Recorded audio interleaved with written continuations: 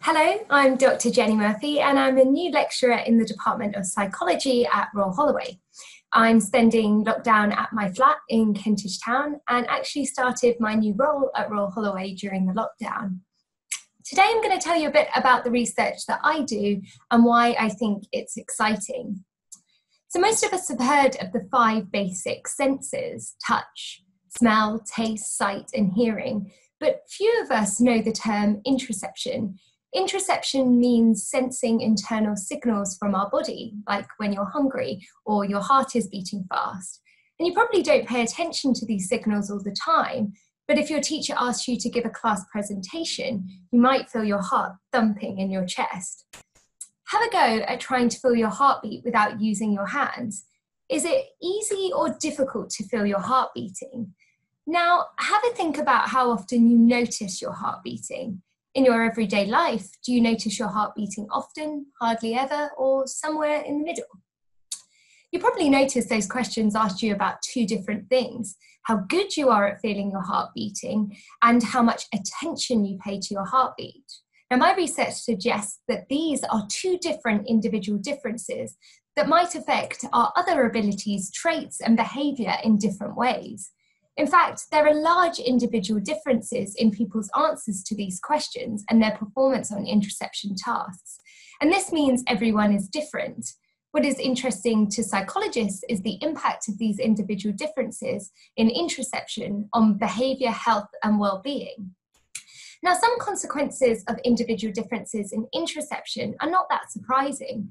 For example, if we have difficulty sensing stomach signals, you might eat or drink too much or too little.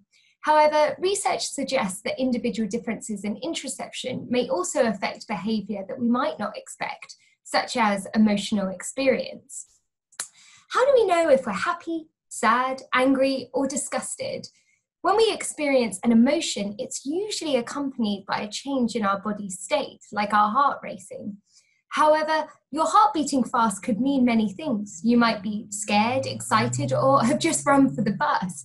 Most psychologists would agree that as well as sensing signals from our body, we act like detectives and gather information from the world around us to work out which emotion we're experiencing. If our heart is beating fast and we're about to give a class presentation, we might say we feel scared or nervous, whereas if our heart is beating fast and our football team is about to win the big game, we might say we feel excited. So even though we use other clues too, our ability to sense internal signals is an important part of our emotional experience. Now, thinking about individual differences in interoception may be important for understanding well-being. For example, research suggests that people who are anxious pay more attention to internal signals. And because they pay extra attention to things like their heartbeat, something like a class presentation might be scarier for anxious people. Anxious people may also notice their heart beating quickly in situations that we wouldn't normally consider scary or worrying, like going to a fun party with friends. A person without anxiety might think their heart is racing fast because they're excited about the party. But for somebody anxious, a racing heartbeat might make them think there is something to be afraid of. Now, scientists don't know why some people find sensing internal signals easy and others find it difficult. One way of understanding where individual differences come from is to study interoception in people of different ages. And that's why I'm really interested in how interoception may change across our lives, particularly during our teenage years, and whether these changes are important for our emotional abilities and well-being.